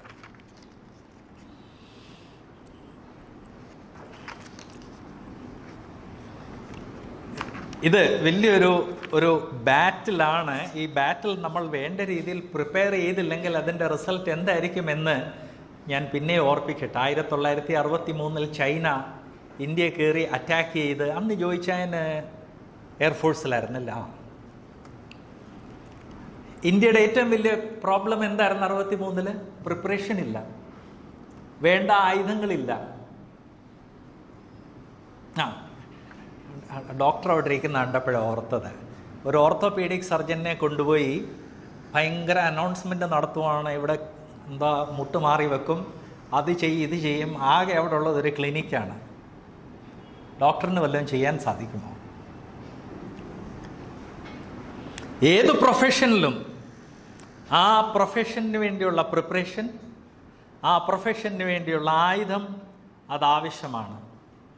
That is necessary. നമ്മുടെ സഭകളിൽ ഉപദേശം പ്രഖ്യാപിക്കപ്പെടണം. ഇന്ന് പല സഭകളിലുള്ള പ്രശ്നം 52 സൺഡേസിൽ 20 സൺഡേസ് 30 സൺഡേസ് വിസിറ്റേഴ്സ് കാണും. എന്നോടത് പലരും പറഞ്ഞിട്ടുള്ള കാര്യമാണ്. 1990 ഞാനൊരു 6 മാസം കൗൺസിലിംഗ് പഠിക്കാൻ വേണ്ടി സ്കോളർഷിപ്പിൽ അമേരിക്കയിൽ പോയിരുന്നു. ഞാൻ പോയത് പഠിക്കാനായിരുന്നെങ്കിലും ബൈബിൾ ആൻഡ് സയൻസ് എന്നുള്ള വിഷയം എൻ്റെ സ്പെഷ്യൽ സബ്ജക്റ്റ് ആയതുകൊണ്ട് പല സഭകൾ, ബ്രദറെ ഞായറാഴ്ച ഞങ്ങൾക്ക് തരണേ, ഞങ്ങളുടെ ചെറുപ്പക്കാരോട് ബൈബിൾ ആൻഡ് സയൻസിനെ കുറിച്ച് സംസാരിക്കണമെന്ന് പറഞ്ഞ് അമേരിക്കയിലുള്ള പല സഭകൾ അവിടെ മീറ്റിംഗ്സ് ഓർഗനൈസ് ചെയ്തുകൊണ്ട് ഞാൻ അമേരിക്കയിലുള്ള ധാരാളം സഭകളിൽ 6 മാസം കൊണ്ടുപോയി. ശനിയാഴ്ച രാത്രി ക്ലാസ് എല്ലാം കഴിഞ്ഞ് ചിലപ്പം ഫ്ലൈ ചെയ്തു പോകും, ക്ലാസ് എടുക്കും, തിരിച്ചു വരും, അങ്ങനെയൊക്കെ ആയിരുന്നു. അന്ന് പല സഭകളിൽ ഈ വിഷയം വ്യക്തമായിട്ട് അറിയാവുന്ന പല മൂപ്പന്മാർ എന്നോട് പറഞ്ഞത്, ജോൺസൺ ബ്രദർ, വലിയൊരു പ്രോബ്ലമാണ്. ഒരു വർഷത്തിലെ 52 സൺഡേസിൽ 30 സൺഡേസിൽ വിസിറ്റേഴ്സ് കാണും. ഈ വിസിറ്റേഴ്സിന് അറിയത്തില്ല ഈ സഭയിലുള്ള വിശ്വാസികളുടെ നീഡ് എന്ത്, അവർക്ക് എന്ത് വേണം, അവർക്ക് എന്ത് കൊടുക്കണം. ഇപ്പോൾ ഒരാളോട് പറയുവാണ് ത്രിത്വത്തെക്കുറിച്ചൊരു ക്ലാസ് എടുക്കണമെന്ന് പറഞ്ഞു കഴിഞ്ഞാൽ ആ ആളിന് ഈ സഭയിൽ ലഭിക്കുന്നത് ഒരു ചാൻസാണ്. ഒരു ചാൻസും കൊണ്ട് ത്രിത്വം ആർക്കെങ്കിലും പഠിപ്പിക്കാൻ സാധിക്കുമോ? ത്രിത്വമല്ല, വേദോസ്തവത്തിലെ ഒരു വിഷയവും ഒരു പ്രസംഗം കൊണ്ട് പഠിപ്പിക്കാൻ സാധിക്കാത്തതാണ്. സോ പുള്ളി എന്നോട് പറഞ്ഞ കാര്യമാണ്, നമുക്കൊക്കെ അറിയാവുന്ന ഒരു വ്യക്തിയാണ്. ആ വ്യക്തി എന്നോട് പറഞ്ഞ, ജോൺസൺ ബ്രദറെ, വരുന്ന ആളിന് ആ ഒരു 45 മിനിറ്റ്സ് ആളുകളെ ഒന്ന് സുഖിപ്പിക്കാവുന്ന രീതിയിൽ സമയം സ്പെൻഡ് ചെയ്യണം, അത് കഴിഞ്ഞ് പോകണം. അതുകൊണ്ട് ഒരു വർഷം 52 സൺഡേസിൽ 30 സൺഡേസ് ഇങ്ങനെ ജനത്തെ സുഖിപ്പിക്കുന്ന പ്രസംഗങ്ങളാണ് കേൾക്കുന്നത്. പോഷണം നടക്കുന്നില്ല. അതിൻ്റെ ബെസ്റ്റ് എക്സാമ്പിളാണ് രാവിലെയും ടോണിക്ക്, വൈകിട്ടും ടോണിക്ക്, രാത്രിയിലും ടോണിക്ക്. പ്രോട്ടീൻസും ഇല്ല, കാർബോഹൈഡ്രേറ്റ്സും ഇല്ല, എക്സസൈസും ഇല്ല, ഒന്നുമില്ല. Nobody can grow like that. അങ്ങനെ വളർച്ച ഉണ്ടാകത്തില്ല ശരീരത്തിൽ. പേരൻസിനെല്ലാം അറിയാവുന്ന കാര്യമാണല്ലോ, കുട്ടികൾ അവരുടെ മുമ്പിൽ വെച്ചിരിക്കുന്ന ഭക്ഷണം എല്ലാം കഴിക്കണമെന്ന് പേരൻസിന് വളരെ നിർബന്ധം. എനിക്കാണെങ്കിൽ ചെറുപ്രായത്തിൽ ബീൻസ് ഇഷ്ടമില്ലായിരുന്നു, വെജിറ്റബിൾസ് പരിപ്പ് മാത്രം. നോർത്ത് ഇന്ത്യ വളർന്ന എനിക്ക് പരിപ്പ് ഇഷ്ടമാണ്, ഉരുളക്കിഴങ്ങ് ഇഷ്ടമാണ്, പിന്നെ ഈ മട്ടർ ഇഷ്ടമാണ്. ഈ മൂന്നല്ലാതെ ഒന്നും ഇഷ്ടമല്ലായിരുന്നു. നോൺ വെജ് ഞാൻ തൊടത്തില്ലായിരുന്നു ചെറുപ്രായത്തിൽ. അത് പിന്നെ ഫാദർ അങ്ങ് ക്ഷമിച്ചു, നോൺ വെജിറ്റേറിയൻ തൊടണ്ടെങ്കിൽ തൊടാൻ, എന്നാൽ ബീൻസ്, വെണ്ടയ്ക്ക ഇങ്ങനെയുള്ളത് കഴിച്ചേ പറ്റൂ, കഴിച്ചില്ലെങ്കിൽ next time ഭക്ഷണമില്ല. Y? Proper vegetable, green vegetable ശരീരത്തിൽ ചെന്നിരിക്കണം. Carbohydrates ചെന്നിരിക്കണം, proteins ചെന്നിരിക്കണം. അപ്പം നോർത്ത് ഇന്ത്യയിൽ ഡാൽസ് ഇഷ്ടം പോലെ ഉള്ളത് കൊണ്ട് പ്രോട്ടീൻസ് അതിൽ നിന്ന് ധാരാളം കിട്ടും. നമ്മുടെ എല്ലാ ഫാമിലീസിൽ നമ്മൾ ചെയ്തിട്ടുള്ള ഒരു കാര്യമാണെന്ന് ഞാൻ വിശ്വസിക്കുന്നു. വെച്ചിരിക്കുന്നത് കഴിച്ചോണം, എല്ലാം കഴിക്കണം. ചില സമയത്ത് ചില കുട്ടിക്ക് അസുഖമാണെങ്കിൽ നമ്മളതിലൊരു ഇളവ് കൊടുക്കുമെങ്കിലും വെച്ചിരിക്കുന്ന എല്ലാം കഴിച്ചിരിക്കണം. ആ ബാലൻസ്ഡ് ഭക്ഷണം കഴിച്ചെങ്കിലേ ജീവിതത്തിൽ വളർച്ച ഉണ്ടാകത്തുള്ളൂ. അതുപോലെ തന്നെ ബൈബിളിൽ നിന്ന് ബാലൻസ്ഡ് ആയിട്ടുള്ള ടീച്ചിങ് ഉണ്ടെങ്കിലേ സഭ വളരത്തുള്ളൂ. ഇന്ന് പ്രശ്നമെന്ന് പറഞ്ഞു കഴിഞ്ഞാൽ ഒരു വർഷത്തിൽ 52 സൺഡേസിൽ 30 സൺഡേസ് ആളുകളെ സുഖിപ്പിക്കുന്ന പ്രസംഗങ്ങൾ കേട്ട് അവിടെ സുഖമുണ്ട്, വളർച്ചയില്ല. ആ സിറ്റുവേഷൻ മാറേണ്ടത് ആവശ്യം. ഓൾറെഡി ഇന്ത്യയിൽ തന്നെ പല വേർപാട് സഭകൾ ഒരു സ്റ്റാൻഡ് എടുത്തു കഴിഞ്ഞു. വിസിറ്റേഴ്സായിട്ട് വരിക, ഞങ്ങളോട് വരിക, ആരാധിക്കുക. ഞങ്ങൾക്കൊരു ലിസ്റ്റുണ്ട്. ആ ലിസ്റ്റിനനുസരിച്ച് സഭയിൽ കഴിവുള്ള സഹോദരന്മാർ, മൂപ്പന്മാർ തീരുമാനിച്ചിരിക്കുന്ന വിഷയങ്ങൾ കവർ ചെയ്യുന്നതായിരിക്കും. പല സഭകൾ അങ്ങനെയുള്ളൊരു ഡിസിഷൻ എടുത്തിട്ടുണ്ട്. പിന്നെ വരുന്ന വിസിറ്റേഴ്സിൽ ആരെങ്കിലും അഡ്വാൻസിൽ അറിയിച്ചാൽ അവർ നല്ല ടീച്ചേഴ്സ് ആണെങ്കിൽ അവരോട് ചോദിക്കുക, ജോൺസൺ ബ്രദർ സഭയിൽ വരുന്നു, സന്തോഷം. ഈ ദിവസങ്ങളിൽ ഞങ്ങൾ വിശ്വാസത്താലുള്ള നീതീകരണമാണ് പഠിച്ചുകൊണ്ടിരിക്കുന്നത്. ആ വിഷയത്തിൽ ബ്രദറിന് 45 മിനിറ്റ്സ് നല്ല പാക്ഡ് ആയിട്ടുള്ളൊരു ക്ലാസ്, പ്രസംഗമല്ല, നല്ലൊരു ക്ലാസ് എടുക്കാൻ സാധിക്കും. യെസ് എന്ന് പറഞ്ഞു കഴിഞ്ഞാൽ അത് ഒരു എക്സ്ട്രാ അഡീഷൻ. നമ്മൾ ഈ ഭക്ഷണം കഴിക്കുമ്പം അതിൻ്റെ കൂടെ ഈ കുറച്ച് ചട്നിയോ കുറച്ച് അച്ചാറോ ഉണ്ടെങ്കിൽ അത് ആ ഭക്ഷണത്തിൻ്റെ ടേസ്റ്റ് വർദ്ധിപ്പിക്കും. എന്നാൽ അത് ആ ഭക്ഷണത്തിൻ്റെ ബാലൻസ്ഡ് ഭക്ഷണത്തിൻ്റെ ഭാഗമാണ്. അതുപോലെ നിങ്ങളെടുക്കുന്ന വിഷയത്തിൽ ഐ വിൽ ഓൾസോ ടേക്ക് എന്ന് പറഞ്ഞു കഴിഞ്ഞാൽ ചില സഭകൾ വിസിറ്റേഴ്സിനെ അനുവദിക്കുന്ന, അത് തന്നെ വിസിറ്റേഴ്സ് എന്ന് പറഞ്ഞാൽ നല്ല ടീച്ചേഴ്സിനെ മാത്രം സെലക്ട് ചെയ്തേ അനുവദിക്കത്തുള്ളൂ. ആ സിറ്റുവേഷനിലോട്ട് നമ്മുടെ സഭകൾ തിരിച്ചു വരണം. ഇന്ന് നമ്മുടെ സഭകളിൽ വന്നിരിക്കുന്ന പുൾപിറ്റിലുള്ള അരാജകത്വം നമ്മുടെ സഭകളെ പോഷിപ്പിക്കുന്നതിന് പകരം ശോഷിപ്പിക്കുകയാണെന്ന് ഞാൻ ഓർപ്പിക്കട്ടെ. അതിൻ്റെ റിസൾട്ടാണ് ഇന്ന് ചോദിച്ച വിശ്വാസത്താലുള്ള നീതി. I don't know. ത്രിത്വം അതൊന്നും അത്ര അത്യാവശ്യമുള്ള വിഷയമല്ല. ഞാൻ ഒരു 100 പ്രാവശ്യം കേട്ടിട്ടുള്ളതാണ്. കാരണം doctor M P Joseph ത്രിത്വത്തെക്കുറിച്ച് research ചെയ്തിട്ടുള്ളൊരു വ്യക്തി. അതുകൊണ്ട് ഡോക്ടർ മുമ്പിൽ ഇരിക്കുമ്പോൾ ത്രിത്വം തന്നെ എൻ്റെ തലയിലോട്ട് വരുന്നത്. ത്രിത്വത്തെക്കുറിച്ച് അറ്റ്ലീസ്റ്റ് ഒരു 100 പ്രാവശ്യം ഞാൻ കേട്ടിട്ടുള്ള ജോൺസൺ ബ്രദറെ അതൊന്നും വലിയ അത്യാവശ്യമുള്ള വിഷയമല്ല.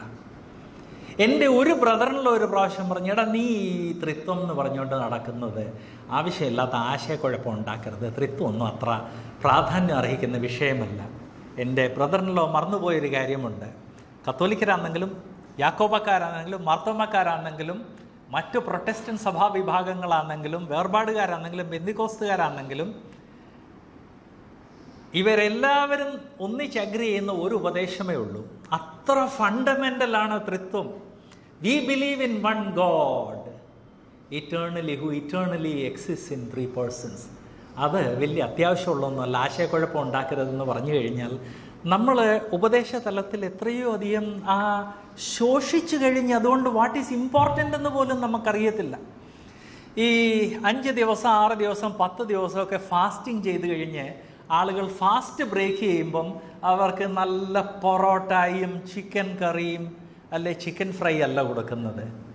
സാധാരണ ഒരു ഗ്ലാസ് നാരങ്ങ ജ്യൂസാണ് കൊടുക്കുന്നത്. കാരണം 6 ദിവസം ഫാസ്റ്റ് ചെയ്ത് കഴിഞ്ഞപ്പോഴത്തേക്ക് അവരുടെ ആ സിസ്റ്റം പെട്ടെന്ന് ആ ഘനകരമായ ഭക്ഷണം അത് കഴിക്കാൻ വേണ്ടി റെഡിയല്ല. ഇതുപോലെ തന്നെ ആത്മീക ജീവിതത്തിൽ പോഷണത്തിന് പകരം അതിങ്ങനെ ശോഷിച്ച് വന്നു കഴിഞ്ഞാൽ പിന്നെ ടീച്ചിങ് കൊടുത്തു കഴിഞ്ഞാൽ ആ ടീച്ചിങ് അവിടെ ഏക്കത്തില്ല എന്നുള്ള കാര്യം ഞാൻ ഓർപ്പിക്കട്ടെ. സോ നമ്മുടെ ഹോൾ സിസ്റ്റം തന്നെ മാറേണ്ടത് ആവശ്യമാണ്. അത് മാറണമെങ്കിൽ കോമൺ വിശ്വാസികളും അതിൽ മുൻകൈ എടുത്തേ പറ്റൂ. ഇന്നത്തെ സിറ്റുവേഷൻ എന്ന് പറഞ്ഞാൽ ആർക്കെങ്കിലും എന്തെങ്കിലും പറയാനുണ്ടെങ്കിൽ ഇപ്പം 45 മിനിറ്റ് ഉണ്ട്, നിങ്ങൾക്ക് പറയാം. നിങ്ങളാരും പറയുന്നില്ല, പിന്നെ ഞാൻ പറയും, അത് നിങ്ങൾക്ക് വിഷമമാകും. അതുകൊണ്ട് എഴുന്നേറ്റോളാൻ പറയും. പല സഭകളിൽ ഒരു നല്ല ശതമാനം സഭകളിൽ അതാണ്. പല പ്രാസംഗികന്മാർ പറയുന്നത് ഞാൻ കേട്ടിട്ടുള്ള ഞായറാഴ്ച പ്രസംഗിക്കാൻ ഞാൻ വേണ്ട പ്രിപ്പറേഷനോടെ അല്ല വന്നത്. ഞാൻ ഓർത്ത് ഇന്ന് ആരെങ്കിലും വിസിറ്റ് എന്നോട് മൂപ്പം വിളിച്ച് പറഞ്ഞിരുന്നു പ്രസംഗിക്കണമെന്ന്. ഞാൻ ഓർത്ത് ആരെങ്കിലും വരും ഇന്ന് രക്ഷപ്പെടാൻ സാധിക്കും, അതുകൊണ്ട് നോട്ട്സ് വായിക്കാതെ ഇവിടെ വന്നത്. ഇന്ന് ആരും വന്നില്ല, അതുകൊണ്ട് ഞാൻ നോ. ഇത് what are they doing? What are they are killing the church of God. എന്തുകൊണ്ട്? എൻ്റെ കാരണം കൂടെ ഞാൻ ചോദിക്കട്ടെ. Why are they doing it? അവരെ ആര് വിളിച്ചു, എന്തിനു വിളിച്ചു എന്നുള്ളത് അവർക്ക് ക്ലിയർ അല്ല. ഒരു വ്യക്തിയെ ആ സഭയുടെ പ്രാസംഗ്യന്മാരുടെ പാനലിൽ സഭാ മൂപ്പന്മാരെടുത്തെങ്കിൽ അതിൻ്റെ അർത്ഥം, സഹോദര നിനക്ക് ടീച്ചിങ്ങിൻ്റെ ഗിഫ്റ്റ് ഉണ്ട് എന്ന് മനസ്സിലാക്കി നിന്നെ ഈ ലിസ്റ്റിൽ എടുത്തിരിക്കുന്നു. അതുകൊണ്ട് അങ്ങോട്ട് പറയാതെ തന്നെ ഒരു അറ്റ്ലീസ്റ്റ് ഒരു 5-6 ബൈബിൾ സ്റ്റഡീസ് പ്രിപ്പയർ ചെയ്ത് എപ്പോഴും നിന്റെ ബൈബിളിൽ വെച്ചിരിക്കണം. ആ സിസ്റ്റമിലോട്ട് നാം തിരിച്ചു വരണം. ബേസിക് കാരണം ഇതാ. ആ സിസ്റ്റമിലോട്ട് നമ്മൾ വരാത്തതിൻ്റെ ബേസിക് കാരണം ഇതാ. നമ്മളെല്ലാവരും നമ്മുടെ പർപ്പസ് ഓഫ് അവർ ലൈഫ് അത് മറന്നുപോയിരിക്കുകയാണ്. ഞാൻ എന്നെ തന്നെ ഓർപ്പിക്കുന്ന ഒരു കാര്യമുണ്ട്. പള്ളിപ്പെരുന്നാളിൽ പോയി അവിടെയുള്ള കാര്യങ്ങളൊക്കെ ആസ്വദിക്കാനല്ല കർത്താവ് എന്നെ വിളിച്ചത്. പോകുന്നതിൽ തെറ്റൊന്നുമില്ല, പോയതുകൊണ്ട് ഞാൻ ജഡീകനൊന്നും ആയിത്തീരുന്നില്ല. എന്നാൽ അവിടെ പോകുന്നത് കൊണ്ട് അതിനേക്കാൾ ഇമ്പോർട്ടൻ്റ് ആയിട്ടുള്ള വല്ലത് അത് ലോസ് ആകുന്നെങ്കിൽ അത് പാടില്ല. എല്ലാം ശരിയായി റെഡിയായി എനിക്ക് ചെയ്യേണ്ട എല്ലാം ചെയ്തു കഴിഞ്ഞ് ഒന്ന് റിലാക്സ് ചെയ്യാൻ വേണ്ടി പോയാൽ അതിൽ തെറ്റൊന്നുമില്ല, യാതൊരു തെറ്റുമില്ല. പ്രയോറിറ്റിയാണ് അവിടെ മെയിൻ വിഷയം, പോകുന്നതല്ല, പ്രയോറിറ്റി. നമ്മൾ ഓരോരുത്തരും ശ്രദ്ധിക്കേണ്ട കാര്യമാണ്. അതുപോലെ തന്നെ വിശ്വാസികളായ നാം പബ്ലിക്കിനോട് ദൈവവചനം അറിയിക്കുന്നത് വളരെ ഇമ്പോർട്ടൻ്റ് ആണെന്നുള്ള കാര്യം ഞാൻ ഓർപ്പിക്കട്ടെ. 1 തിമോത്തിയോസ് 4:13 അത് മലയാളത്തിൽ ട്രാൻസ്ലേഷനിൽ അതിൻ്റെ ആ പഞ്ച് കിട്ടാതെ പോയിട്ടുണ്ട്. 1 തിമോത്തിയോസ് 4:13 നാം കാണുന്നത്, ഞാൻ വരുവോളം വായന, പ്രബോധന, ഉപദേശം എന്നിവയിൽ ശ്രദ്ധിക്കുക. ആക്ച്വലി അതിൻ്റെ കറക്റ്റ് ട്രാൻസ്ലേഷൻ ഞാൻ വരുവോളം പബ്ലിക് വായന, മറ്റുള്ളവർക്ക് കേൾക്കാവുന്ന രീതിയിലുള്ള വായന, മറ്റുള്ളവർക്ക് പ്രബോധനം, മറ്റുള്ളവരെ ഉപദേശം എന്ന് ഇവയിൽ ശ്രദ്ധിക്കുക. അതിൻ്റെ കൂടെ തിരുവെഴുത്തിൻ്റെ മറ്റ് ഭാഗങ്ങളിലൂടെ ചേർത്ത് വായിക്കുമ്പോൾ ഞാൻ ഒരു കാര്യം കൂടെ നിങ്ങളോട് ചോദിക്കട്ടെ. നിങ്ങൾക്ക് കിട്ടുന്ന എന്ന് പറഞ്ഞാൽ ഞാൻ വരുവോളം, അല്ലെങ്കിൽ കർത്താവ് തന്ന ആ അവസരം, ഈ പ്രബോധനം, വായന, ഇത് മാത്രമല്ല സുവിശേഷ ഘോഷണത്തിന് വേണ്ടി ചെലവഴിപ്പീൻ. നമ്മൾ എത്ര പേരാണ് സുവിശേഷ ഘോഷണം ചെയ്യുന്നത്? നിങ്ങൾ പറഞ്ഞെന്നിരിക്കും ബ്രദർ ജോൺസനെ അതൊക്കെ സുവിശേഷകന്മാരുടെ ജോലിയില്ലേ? അല്ല. സുവിശേഷം മറ്റുള്ളവരെ അറിയിക്കുന്നത് നമ്മുടെ എല്ലാവരുടെയും റെസ്പോൺസിബിലിറ്റിയാണ്. നമുക്കെല്ലാവർക്കും അതിൻ്റെ ആദ്യം നമ്മുടെ ഓൺ മക്കളോട് സുവിശേഷം പറയുന്നത്. പല വീടുകളിൽ ഞാൻ ചെല്ലുമ്പോൾ മക്കൾ രക്ഷിക്കപ്പെട്ടതാണോ എന്ന് ചോദിക്കുമ്പോൾ പെട്ടെന്ന് ഫാദർ പറയുന്നത്, ബ്രദറെ എനിക്ക് വേണ്ടത്ര അറിയത്തില്ല, അമ്മയോട് ചോദിക്കും. ബ്രദറെ അങ്ങനെയുള്ള കാര്യങ്ങളൊക്കെ എങ്ങനെയാണ് മക്കളോട് സംസാരിക്കുന്നത്? ഉള്ള സംഭവം എത്രയോ വീടുകളിൽ എത്രയോ പേരൻസ് എന്നോട് പറഞ്ഞിട്ടുള്ള കാര്യമാണ്, ബ്രദറെ അങ്ങനെയുള്ള കാര്യങ്ങളൊക്കെ എങ്ങനെയാണ് മക്കളോട് അപ്പം മക്കളോട് എന്തായി പിന്നെ സംസാരിക്കുന്നത്? ഒരു റൂഫിൻ്റെ അണ്ടറിൽ താമസിക്കുന്ന മക്കളോട് എന്ന് മാത്രമല്ല, ബ്രദേഴ്സ് ആൻഡ് സിസ്റ്റേഴ്സ്, ഒരു കാര്യം കൂടെ ഓർപ്പിക്കട്ടെ, സൊസൈറ്റി മാറി. ഞാൻ എൻ്റെ 26-ാം വയസ്സ് വരെ എൻ്റെ പേരൻസിൻ്റെ കൂടെ താമസിച്ചു. എൻ്റെ മക്കളുടെ തലമുറ വന്നപ്പോൾ 18 വയസ്സ് കഴിഞ്ഞപ്പോൾ അവർ വീട് വിട്ടുപോയി. മകൻ മെഡിസിൻ പഠിക്കാൻ വേണ്ടി 18 ഏകദേശം 18 തികഞ്ഞു കഴിഞ്ഞപ്പോഴത്തേക്ക് മകൻ പോയി. പിന്നൊരിക്കലും ഞങ്ങളുടെ കൂടെ വന്ന് ലോങ് ടേം താമസിക്കാൻ സാധിച്ചിട്ടില്ല. ഓടി വരും. ബാംഗ്ലൂരിലായിരുന്നു അടുത്ത ഇടയ്ക്കൊക്കെ ജോലി. അപ്പം മമ്മി വിളിച്ചു പറയടാ, നിന്നെ ഒന്ന് കാണാൻ കൊതിയാകും. അടുത്ത ദിവസം അവനെത്തും, നെക്സ്റ്റ് ഈവനിങ് തിരിച്ചു പോകും. എന്നാൽ ആദ്യത്തെ 18 വർഷം മകനെ കയ്യിൽ കിട്ടിയതുപോലെ ഇന്ന് കിട്ടുന്നില്ല. മകൾ അതുപോലെ ഏതാണ്ട് 18-19 ആയപ്പോഴത്തേക്ക് ഹയർ സ്റ്റഡീസിന് വേണ്ടി കോയമ്പത്തൂർ പോയി. അത് കഴിഞ്ഞ് പിന്നെ ഓഫ് കോഴ്സ് MBA പഠിക്കാൻ വേണ്ടി ഞങ്ങളോട് 2 വർഷം താമസിച്ചു. അധികം താമസിക്കാതെ കല്യാണം കഴിഞ്ഞു പോയി. നാം മനസ്സിലാക്കേണ്ട ഒരു കാര്യം, ഒരു തലമുറ മുൻപ് ഒരു 24, 26, ചിലപ്പോൾ 30 വർഷം വരെ മക്കൾ കൂടെ താമസിക്കുന്ന 18 വർഷമേ ഉള്ളൂ. ഒരു തലമുറ മുമ്പ് ഈ 30 വയസ്സ് കഴിഞ്ഞ് അവർ വീട് വിടുമ്പോൾ ഓൾറെഡി ആത്മീക ജീവിതത്തിൽ വെൽ സെറ്റിൽഡ് ആയിരുന്നു. സ്നാനപ്പെട്ട് സഭയിൽ സൺഡേ സ്കൂൾ ടീച്ചറായിട്ടോ അല്ലെങ്കിൽ നല്ല ഒരു സഭയിൽ ഒരു ബൈബിൾ ടീച്ചറായിട്ടോ മാറിക്കഴിഞ്ഞായിരുന്നു കുട്ടികൾ വീട് വിട്ടിട്ട് പോകുന്നത്. ഇന്ന് 18-ാം വയസ്സിൽ അവരുടെ ഫോർമേഷൻ പോലും ആകുന്നതിന് മുൻപ് കേരളം വിട്ട് 1000 ഡെവിൾസിൻ്റെ ഇടയ്ക്കാണ് അവർ പഠിക്കുവാൻ വേണ്ടി പോകുന്നത്. നിങ്ങൾ ചോദിച്ചെന്നിരിക്കും, ജോൺസൺ ബ്രദർ എന്താ ഈ പറയുന്നത്, 1000 ഡെവിൾസ്? ഓ യെസ്, ഞാൻ പറയുന്നത് വളരെ സീരിയസ് ആയിട്ടായി പറയുന്നത്. ഞാൻ ഇപ്പോൾ പല പ്രാവശ്യം മാംഗ്ലൂരിൽ വലിയ എഡ്യൂക്കേഷൻ സെൻ്ററാണ്, അവിടെ മിനിസ്ട്രിക്ക് വേണ്ടി പോയി. അവിടെ ഈ സ്റ്റുഡൻസ് മാത്രം സെറ്റിലായിരിക്കുന്ന ഏരിയയിലൊക്കെ പോകുമ്പോൾ അവിടെ എല്ലാം വൈൻ ഷോപ്സ് ഉണ്ട്. സിറ്റിയിലുള്ള ആളുകൾക്ക് വേണ്ടിയല്ല, സ്റ്റുഡൻസിന് വേണ്ടി. സോ പഠിക്കാൻ വന്ന സ്റ്റുഡൻസ് ഇഷ്ടംപോലെ കാശുണ്ട്, വൈൻ ഷോപ്സിൽ പോയി ധാരാളം സമയം സ്പെൻഡ് ചെയ്യുന്നവരുണ്ട്. അങ്ങനെയുള്ളവരുടെ ഇടയ്ക്കാണ് നമ്മുടെ കുട്ടികൾ പഠിക്കുന്നത്. You have to remember 1000 devils എന്ന് ഞാൻ ചുമ്മാതെ പറഞ്ഞതല്ല. ഈ ഹൈ എഡ്യൂക്കേഷൻ നൽകുന്ന സിറ്റീസിൽ പോയി കഴിഞ്ഞാൽ അതുപോലെ തന്നെ അവിടെയുള്ള ഒരു എല്ലായിടത്തുമുള്ള ഒരു 2-3 അബോർഷൻ കേന്ദ്രങ്ങൾ കാണും. ആരാണ് ഈ അബോർഷൻ്റെ നിന്ന്? മലയാളി പെൺപിള്ളേർ. നിങ്ങൾ പറഞ്ഞു തന്നിരിക്കും, അയ്യോ രക്ഷപ്പെട്ടു, വേർപാടുകാരി പെൺപിള്ളേർ, വേർപാടുകാരിയും പെന്തിക്കോസ്തുകാരി പെണ്ണുങ്ങളുടെ സംഖ്യ ധാരാളമുണ്ട് അവിടെ. കാരണം എന്ത്?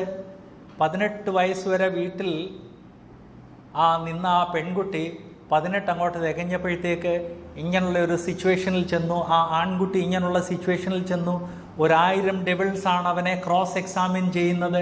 കൂടിരിക്കുന്ന ആൾ അങ്ങോട്ട് സ്മോക്ക് ചെയ്യാൻ തുടങ്ങി. അയ്യോ എനിക്ക് വേണ്ടാന്ന് പറയുമ്പം സെൻറ്റ് ഫ്രാൻസിസ് ഓഫ് അസീസി ഇവിടെ പഠിക്കാൻ വന്നിരിക്കുന്നെന്നും പറഞ്ഞ് അവനെ പരിഹസിക്കുമ്പോഴത്തേക്ക് അവൻ്റെ ഈഗോ സ്പർശിക്കപ്പെടുന്നു. ഇമ്മീഡിയറ്റ്ലി ഞാൻ പുരുഷനാണെന്ന് കാണിക്കാൻ വേണ്ടി അവൻ സ്മോക്കിംഗ് ചെയ്യുന്നു. എൻ്റെ കൂടെ എനിക്ക് പരിചയമുള്ള പലരോട് ഞാൻ ചോദിച്ചു, എന്തിനാ ഈ സ്മോക്കിംഗ് തുടങ്ങി? അത് പറഞ്ഞ അങ്കിളെ എന്നാ ചെയ്യാനാ, ഇങ്ങനെ അവർ ടീസ് ചെയ്തു, അപ്പം ഞാൻ പുരുഷനാണെന്ന് കാണിക്കാൻ വേണ്ടി തുടങ്ങി. ഇപ്പോൾ അത് വിടാൻ സാധിക്കുന്നില്ല. പെൺകുട്ടികൾ അതുപോലാണ്. കൂടെ ഉള്ളവർ ക്ലാസ് വിട്ടിട്ട് നമുക്കൊരു സിനിമയ്ക്ക് പോകുമെന്ന് പറയുമ്പം, ഞാൻ സിനിമയൊന്നും കാണാറില്ലെന്ന് പറയും. മദർ ടെരേസ നമ്മുടെ ഇടയ്ക്ക് പഠിക്കാൻ വേണ്ടി അവതരിച്ചിട്ടുണ്ടെന്ന് പറയുമ്പോഴത്തേക്ക് ആ പെൺകുട്ടിയുടെ ഈഗോ സ്പർശിക്കപ്പെടുന്നു. ഇന്ന് ഞാൻ കാണിച്ചു തരാമെന്ന് പ്രൂവ് ചെയ്യാൻ വേണ്ടി അവരുടെ കൂടെ സിനിമയ്ക്ക് പോകുന്നു. ഈ ഒരു പ്രാവശ്യം സ്ലിപ്പ് ചെയ്ത് കഴിഞ്ഞാൽ പിന്നെ സ്ലിപ്പ് ചെയ്തങ്ങ് പോകും എന്നുള്ള കാര്യം ഞാൻ ഓർപ്പിക്കട്ടെ. നമ്മൾ വളരെ വ്യക്തമായിട്ട് മനസ്സിലാക്കി നമ്മുടെ കുട്ടികളെ ചെറുപ്രായം തൊട്ടേ നന്മയും തിന്മയും തമ്മിലുള്ള ആ വിവേചന ശക്തിക്ക് വേണ്ടി ട്രെയിൻ ചെയ്യണം. ഒരു ടി വിയിൽ അശ്ലീലമായിട്ടൊരു പടം കാണുന്ന, ഇത് എന്താ നമ്മളൊന്നും കാണാറില്ലെന്ന് പറഞ്ഞ് ടി വി ഓഫ് ചെയ്യുകയല്ല വേണ്ടത്. No, what is wrong with that picture? ഒരു സ്ത്രീയുടെ നഗ്നത പരപുരുഷൻ കാണാൻ വേണ്ടിയുള്ളതല്ല മക്കളെ എന്ന് നമ്മുടെ ആൺപിള്ളാരോടും പെൺപിള്ളാരോടും പറഞ്ഞു മനസ്സിലാക്കി കൊടുക്കണം. എന്ന് മാത്രമല്ല, മോനെ അങ്ങനെയുള്ള കാര്യങ്ങൾ നീ നോക്കുന്നത് ശരിയല്ല. ഇയ്യോബ് പോലുള്ള മഹാനായ പിതാവ് പറഞ്ഞ, ഞാൻ എൻ്റെ കണ്ണുമായിട്ട് ഒരു കവനന്റ് ചെയ്തിട്ടുണ്ട്. മക്കളെ ഓർപ്പിക്കേണ്ട കാര്യമുണ്ട്. കൂട്ടുകാരൻ്റെ നഗ്നത കാണുവാൻ വേണ്ടി അവനെ ഇൻടോക്സിക്കേറ്റ് ചെയ്യുന്നത്, ദാറ്റ് ഈസ്, അത് ദൈവവചനം അത് വളരെ സീരിയസ് പാപമായിട്ട് കാണുന്നു.